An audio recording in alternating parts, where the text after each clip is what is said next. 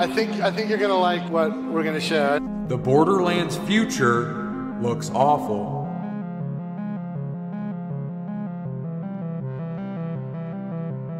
Problem with the Wonderlands is lack of endgame and lack of solid DLCs. Just the length of the mirrors was just not enough. It wasn't what we wanted.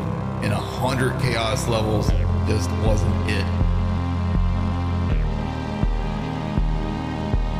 The community I once known and I once loved is slowly devolving into something rather boring and generic.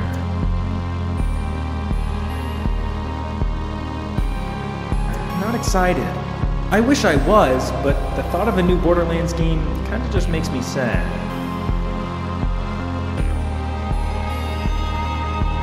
Okay, I'll eat crow on this one. I was wrong. This was not fun bad. This is just pretty painful.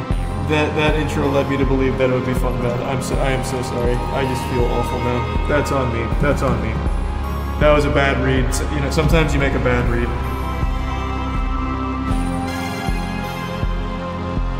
It feels like forever ago that I would get on YouTube and see my recommended page filled with all my favorite Borderlands creators making content they genuinely seem to enjoy.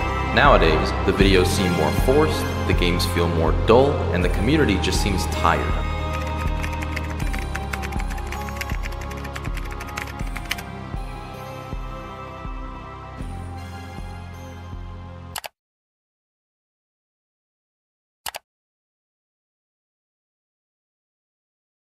I believe Gearbox is lost, and that they have been for a while.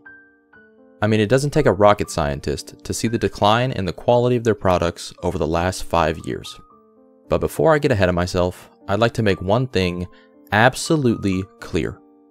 I love the Borderlands games, and always have since I was a child, but I'd be lying to you if I said I love them as much as I used to.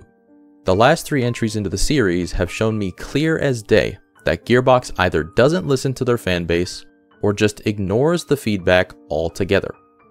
I know you've probably heard one of, if not many of the creators in the space say the same type of thing. None of them are wrong. Gearbox has made it clear that they do not want to change at all. My proof being the writing in every game since Borderlands 3, 5 years ago. I feel almost offended that a franchise with a mature rating now has some of the most juvenile writing I've ever heard, which is ironic because it was seemingly written as to not offend anyone. Shredded Nerd sums it up pretty well. Take a listen. You know those tweets that are like, capitalism low-key killed our vibe and gaslit us into being okay with our bosses and landlords taking our excess value? And then it has like 250,000 likes. I'm more so just referring to the Twitter style of speaking, the tone and affectation and vocabulary.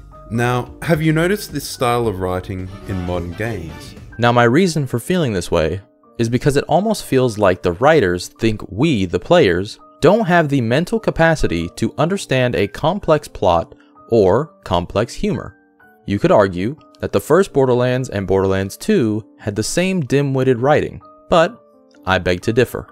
Those games may not have had the most deep and thought-provoking stories, but at least I felt something while playing them. They had character. They had soul. Something Borderlands 3, Wonderlands, and New Tales had none of. Now, I don't solely blame the writing team for this, as this man right here, I'd be willing to bet, has a lot of pull when it comes to what gets the green light and what doesn't. This is Randy Pitchford, the founder and CEO of Gearbox Entertainment. Now, Randy's got a troubled past, whether it be the infamous hard drive scandal or his downright horrible tweets towards the players. There are plenty of videos that do a better job covering those than I ever could. But that's not why we're talking about him. I'm going to play a little clip, and I'd like you to comment down below if you think that Randy has a lot of sway in the writing process. There was this one tweet that the guy made, and I want to read it to you because I'm curious what you guys think about it. First woman on the moon. Houston, we have a problem. What? Never mind. What's the problem? Nothing. Please tell us. I'm fine. That was the guy's tweet. Now look, I love a good joke. I mean, for fuck's sake, I own the Duke Nukem franchise. I'm not above But this was supposed to be my science feed, you know? And so I replied to, I unfollowed the guy. And I said, God damn it, sexist much? Have to unfollow now. Because it was kind of sexist. And I've gotten a lot of hate over the years. I have never, ever gotten so much hate just for that. And I didn't direct that to the world. I literally just replied to the guy and told him why I was unfollowing him. Apparently people are watching everything I'm doing. A whole bunch of people had to spend a huge amount of time telling me what an asshole I am for having the opinion that was a sexist thing. And so I'm going to play a song, and this song's called The Bigot Song. After seeing that clip, I think it's pretty obvious where the funny jokes come from. Before Borderlands 3, I had really thought that over time, the Borderlands games would get a bit more mature as the devs and player base got older, but it actually seems that the opposite has happened. Me personally, I'd rather not hear garbage about pretentious influencers while I play video games. I already hear and see enough of that in my everyday life. I have $700,000 in cash right there. I got $700,000 in cash right there.